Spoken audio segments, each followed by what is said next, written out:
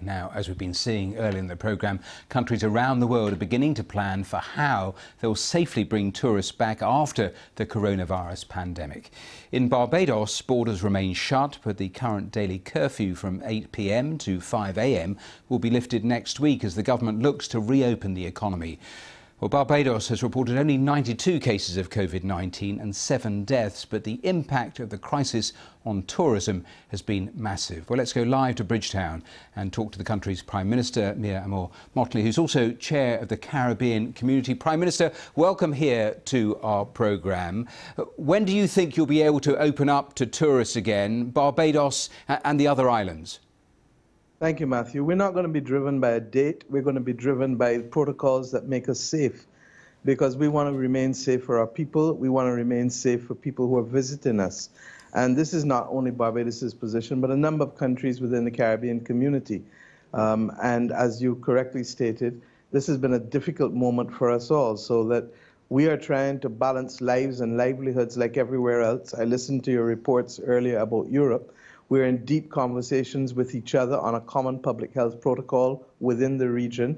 We're also having discussions with the airlines and the cruise industry.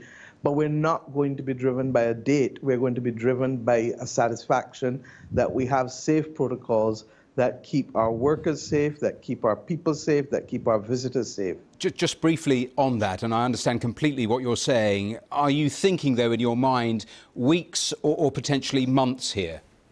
Well, we all hope weeks, but we need to make sure that we touch all the bases. And to that extent, I think the airlines have been doing a reasonably good job in trying to ensure that the planes can be kept sanitized, certainly far more than they have been. But the big issue is testing, and testing before people get on the planes, or testing when people arrive. Quite frankly, it's more practical before people leave, and we need access to rapid tests or test protocols that will allow us to be able to determine what is the risk that we are going to take if a person is tested 24 hours before, or should the person be tested within a matter of hours before going to check in. And what are the safeguards that you'll put in place? Will you accept tourists, for example, from high infection rate countries? What happens if you end up importing COVID-19, say, to resorts? I mean, in those sorts of questions, have you thought through what the answers are likely to be? That's exactly why, Matthew, I'm not giving you a date now. We are working through all of those protocols with all of the stakeholders.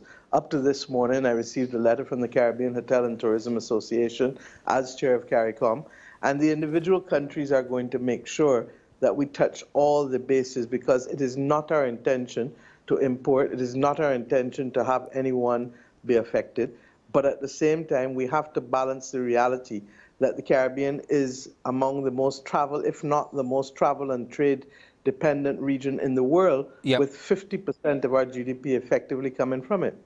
Which means that there is such an imperative to get back to some sort of normal. Just how bad has it been when it comes to employment, when it comes to government revenues? It's been bad. I mean, I think across the entire region, you've seen April will probably be a month where anywhere between 40 to 60% of government revenues have been affected in tourism-dependent countries.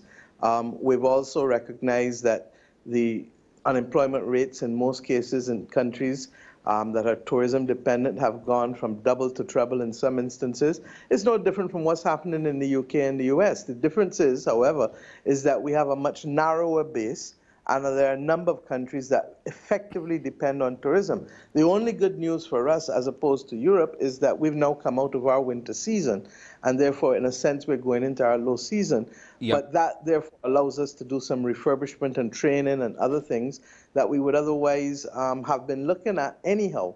But the scale of unemployment has been crippling. Now, you were talking to the World Health Organization only last week. You've spoken about the need for global leadership, for moral leadership. Right. You want a fairer, more inclusive world order moving forward. Is that realistic, do you think, in terms of what is likely to happen, given the sort of fragmentation we've seen in leadership over the last few months? It is imperative, whether we have it immediately or whether we have a long, torturous journey to it, we'll get it. And you only have to go back 100 years to look at the journey. I mean, we went through from 1914 to 1918, a Great War. We then had the Spanish flu for 2 years. Then you had the Great Depression at the end of the 1920s. In the region, we had our riots throughout the 1930s, and by 1939, you were into another Great War. So there is nothing that guarantees prosperity or stability, but I do believe that the arc of history ultimately moves in that direction. Whether we are going to get there sooner rather than later, we pray and we will agitate for, because we recognize that 75 years ago, when the United Nations was formed and the Bretton Woods institutions, our countries were not independent countries. Yep. Most of Africa was colonies. So we have to find a world order that better reflects the 200 nations of the world, that better reflects that 1 in every 5 is a small island state or a small state, and that better reflects that using historic per capita measures, measurements to determine whether we should access any form of assistance in COVID-19 or post-COVID-19 is an arbitrary measurement that is as useless as taking blood pressure from 2 years ago to determine vulnerability to stroke today.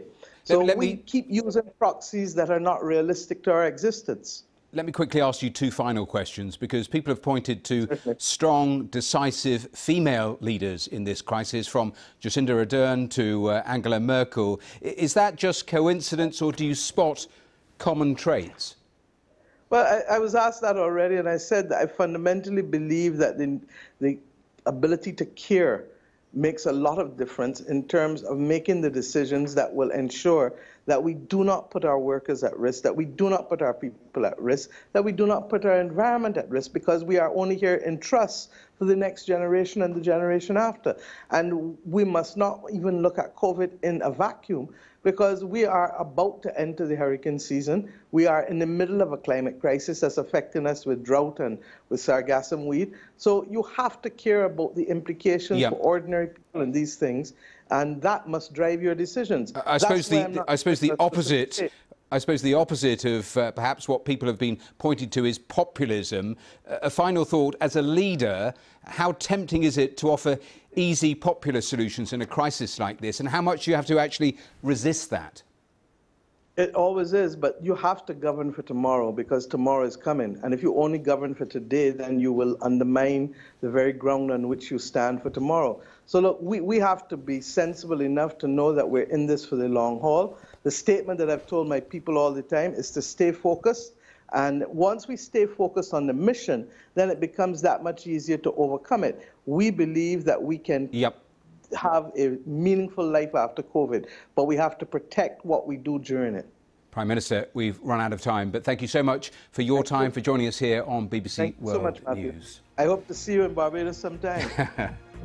Hopefully soon. Next up is Focus on Africa. I'm back in half an hour with more of the day's headlines. See you next.